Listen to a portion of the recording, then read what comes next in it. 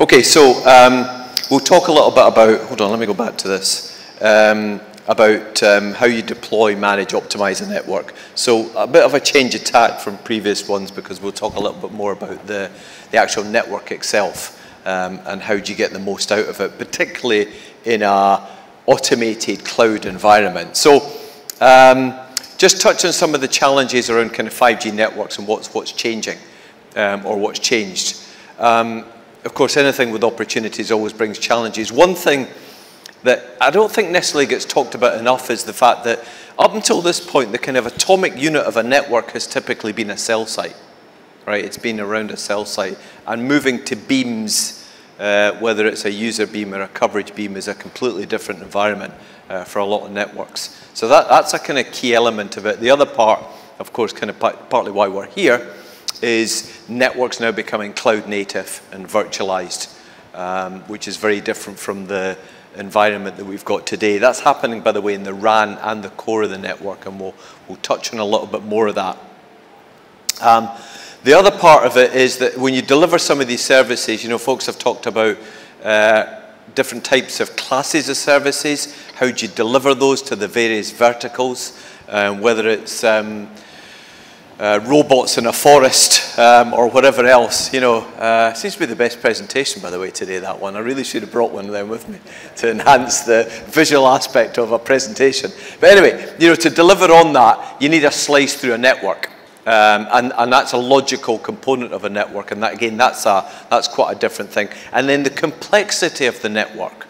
So that is probably one of the fundamental things that's the challenge for operators and how you deploy services, which is complexity. Because remember, with complexity of a 5G network, you not only have to deploy and manage a 5G network, you've got all the previous incantations of your network that you've got before, right? You've still got to manage your 2G. You might be thinking of turning off your 3G. You're definitely going to keep a 4G network for a long time to come. So you're still going to have to manage that infrastructure at the same time. And just on the complexity, if we touch on this, so we touched on the verticals and putting those slices through the network. Those services and classes of services are often at odds with each other, so they have disparate needs on the network. So you can imagine the challenges that come with that. Non-uniformity, we've done a lot of things around geolocation and where data gets used within VIAVI. That data there, by the way, is for mostly kind of for 4G networks, but maybe for kind of early 5G networks, you need a reasonable sample size to deliver something like this. But typically in the 4G network, 50% of the data is consumed by 1% of users, right? 50% of data, but 1% of users. 50% of data was consumed in less than 1% of areas. And there was a considerable cell utilization change within a very small period of time. That's just on a 4G network. That's before you've gone to a 5G network and delivered the various slices of it. And if you look at the variables, tuning 2 parameters across 100 cells, each parameter having 10 possible values, gives you a big number, right? A big number.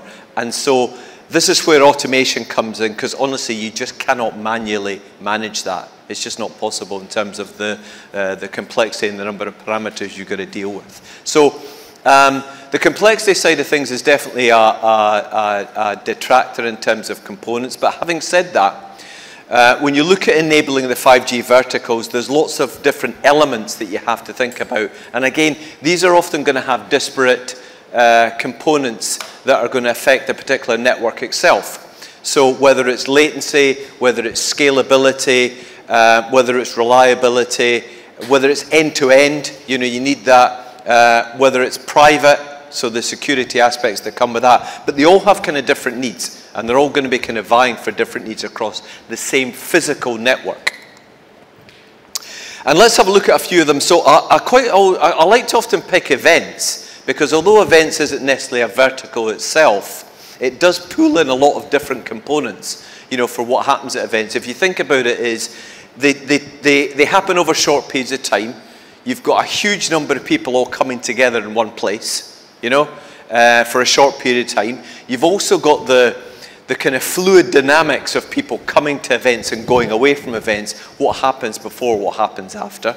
There's a lot of things that are happening in terms of like 5G enabled events. You know, you've seen a lot of announcements around a lot of stadiums that are now kind of 5G enabled.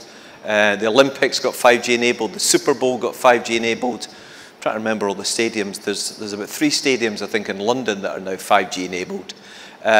So that brings, of course, a lot of capability to it in terms of AR, VR, 360-degree cameras, security around that, you know, 3D tracking, lots of kind of components. So it certainly makes, as you see, kind of events much more immersive, as they like to call it.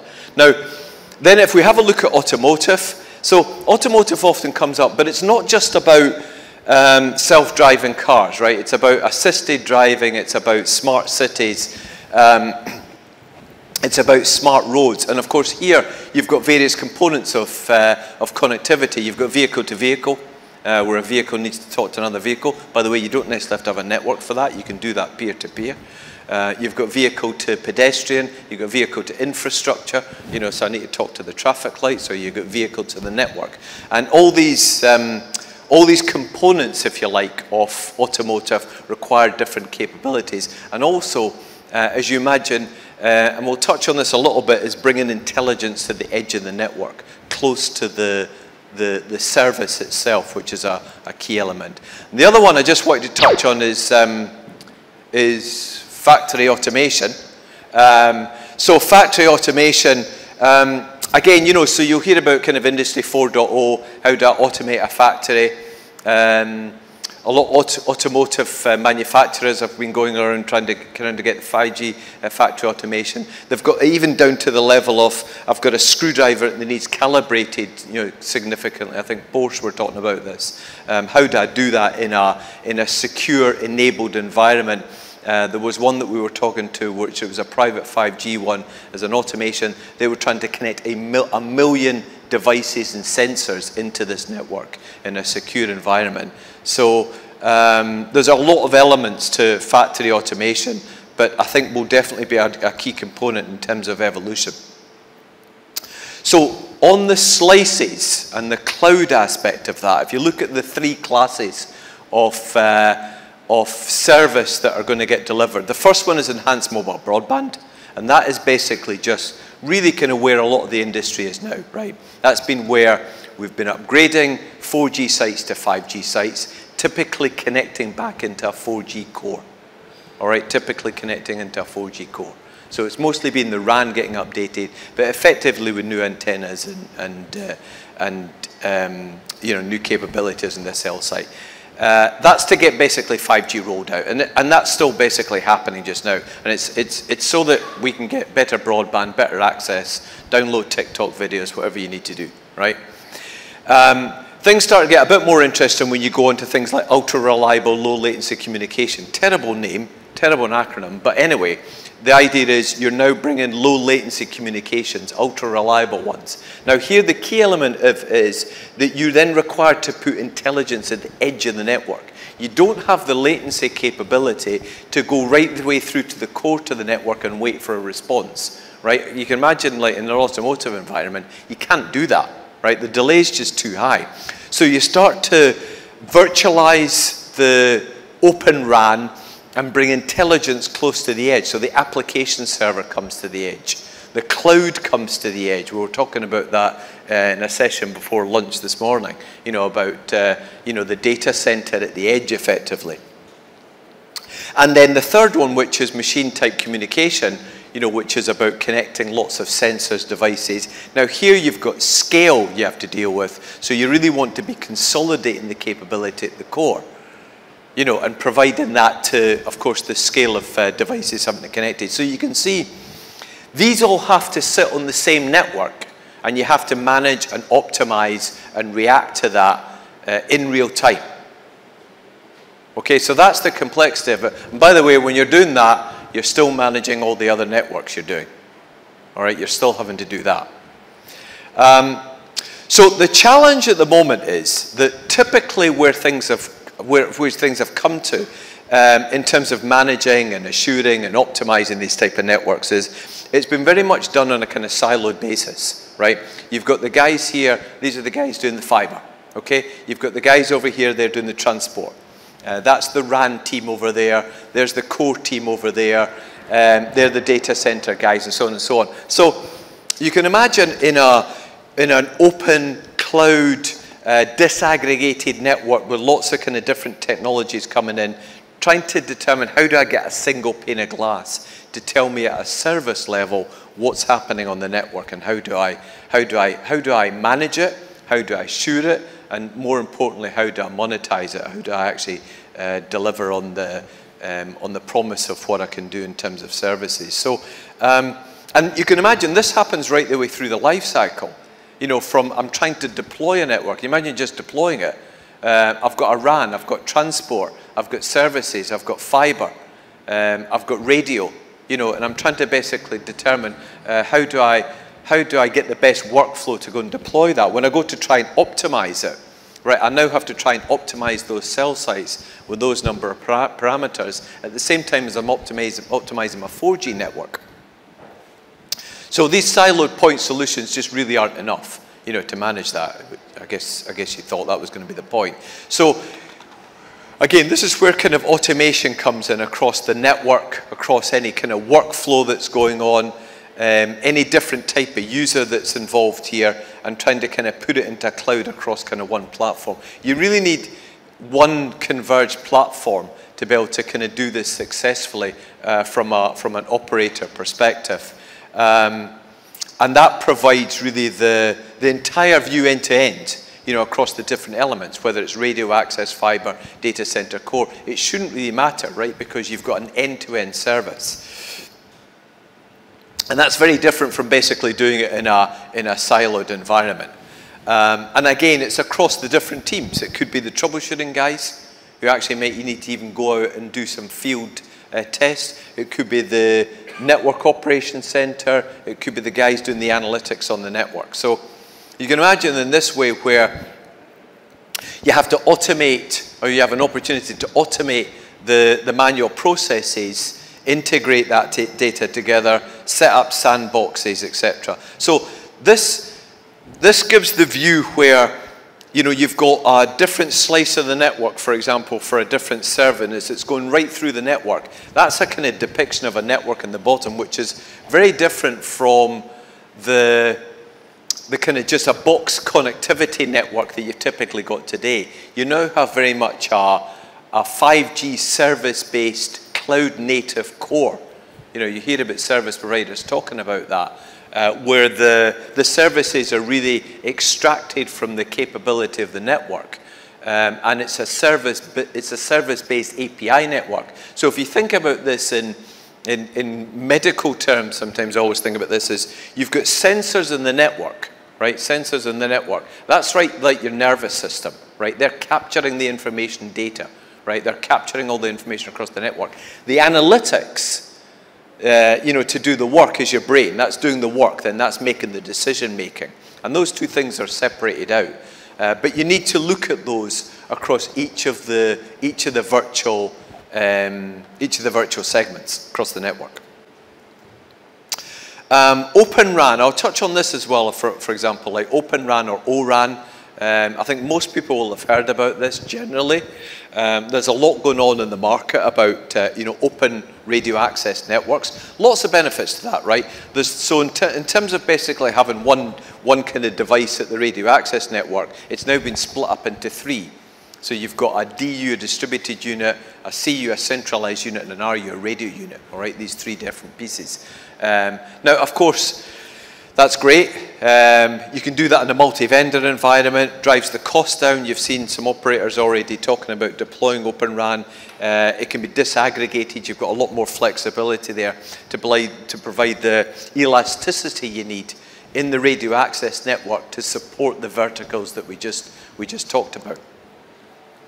But of course, now you've got a challenge, right? This used to be, I've got a couple of devices here, and it's typically from one radio access network provider, right? I just had Ericsson do it, for example, and Ericsson would do all the testing for me and then give me it. Well, if this is now all from different vendors, so you've got a different vendor for radio access units, different vendors from data, distributed units and centralized units, you've now got different interfaces that you didn't have to support before, because you've now disaggregated the network, you've exploded it out. So you've got to now I've got to now make sure interoperability, well, who's going to make sure that's going to happen? Right, am I going to get the multi-vendor environment to do that? Am I going to have to do that? Do I have to get an SI to do that? How do I do feature capability? How do I make sure synchronization and timing is important in all these things? How do I do functional testing? That's a big challenge, right? That's a big challenge. That's not a simple thing, of course. So there's lots of benefits O-RAN brings, huge amount of benefits to the network in terms of the flexibility. But again, it comes with challenges you've got to do. These things never come for free. And you can imagine in the kind of cloudification of this environment, you know, automation, that's complicated. We're nowhere near where the industry needs to be in terms of automating things from a network optimization perspective. Guaranteeing SLAs, for example, you might be having to guarantee things on private 5G networks. This idea of the single pane of glass, so you know what would have gone as we would have called kind of swivel chair management, where you're moving from that screen to that screen to that screen to that screen. You need a single pane of glass to view this. Manual troubleshooting, I mean, it's just not going to work anymore, right? You know, we talked about the complexity earlier on. How do you manually troubleshoot this?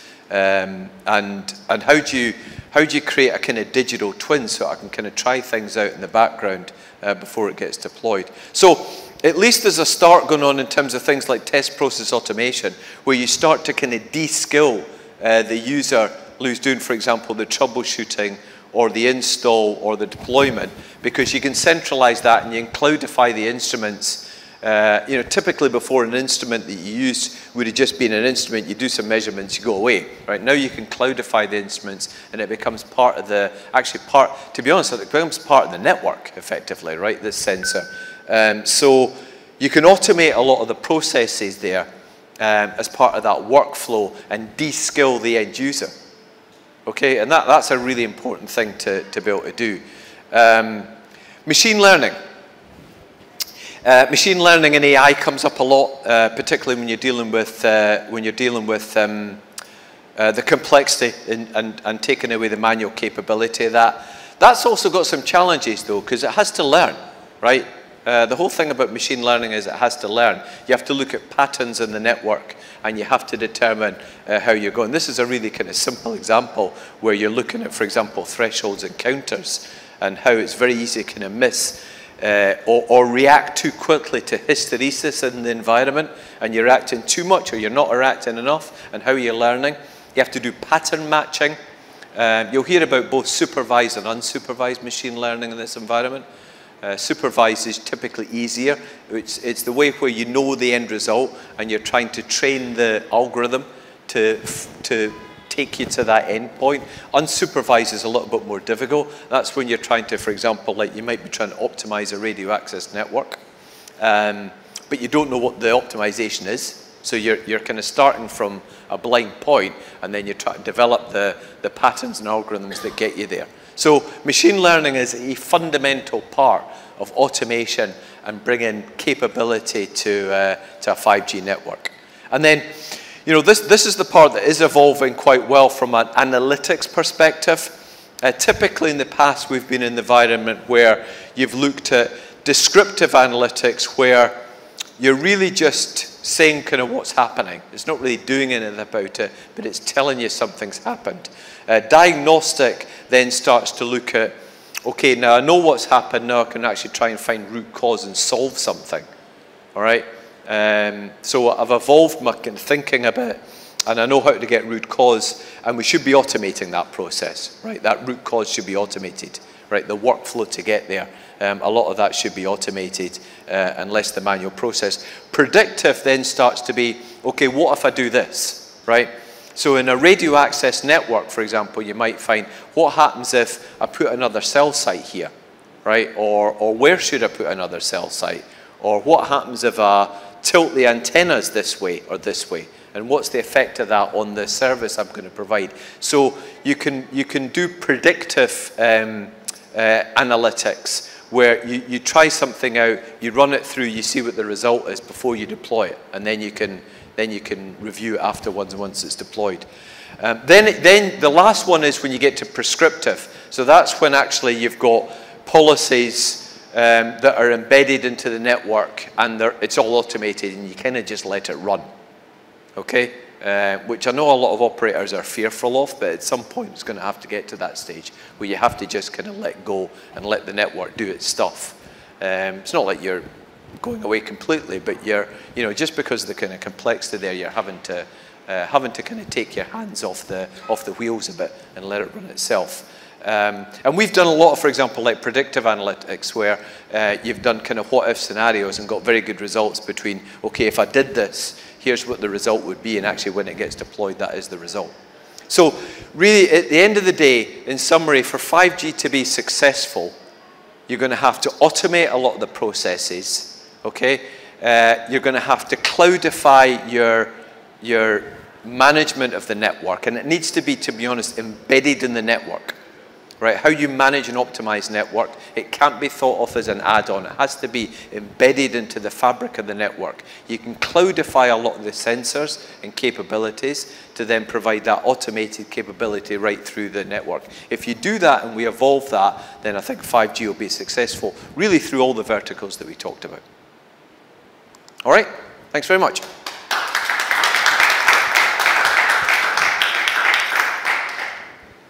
Thanks very much, Paul. That's brilliant. Now, we have time for a couple of questions before we say bye to Paul. So, has anyone got a question from the floor at all? Mr. Irving, I'm going to come and see you.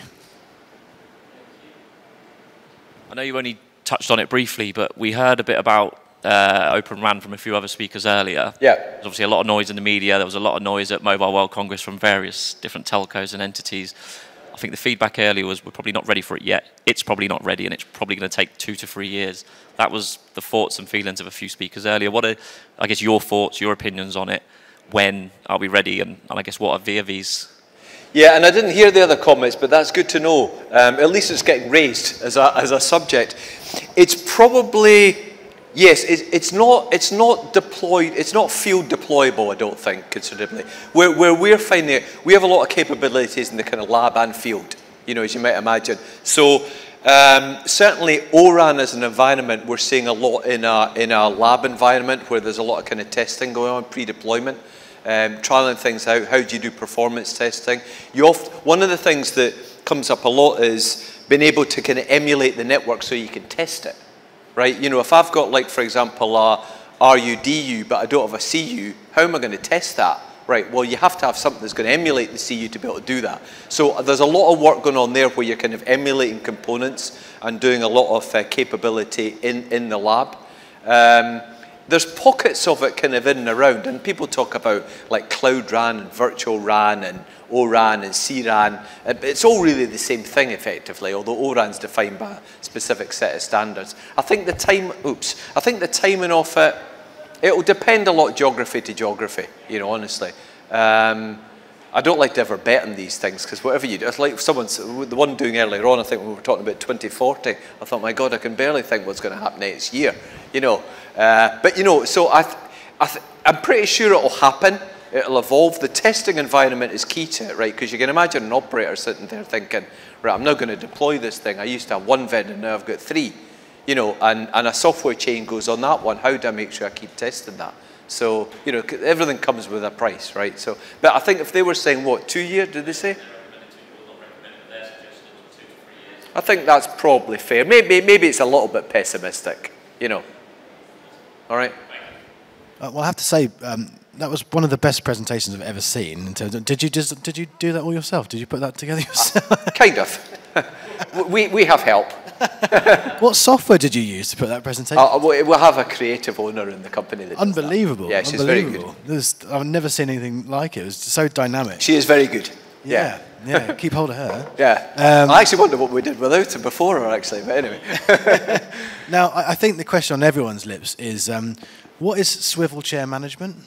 Because I saw that on the slide, and so swivel chair management is typically, so the guy's in the network operations center, right? He's on his chair, of course it moves around, but he's got 7 screens, right, to manage the network, because that's the screen that's telling him about the RAN, That's the one that's telling about the core. This one's got transport. This one's got fibre. This one's got something, you know. And you're trying to manage if something's gone wrong, and you're trying to get to root cause, right? And I'm on that screen, I'm on that screen, I'm on that screen. So you can imagine swivel chair, right? And that's what we're trying to get away from, which is how do you get that single pane of glass, right? Get rid of the 7 screens, have one screen that tells you what's happening.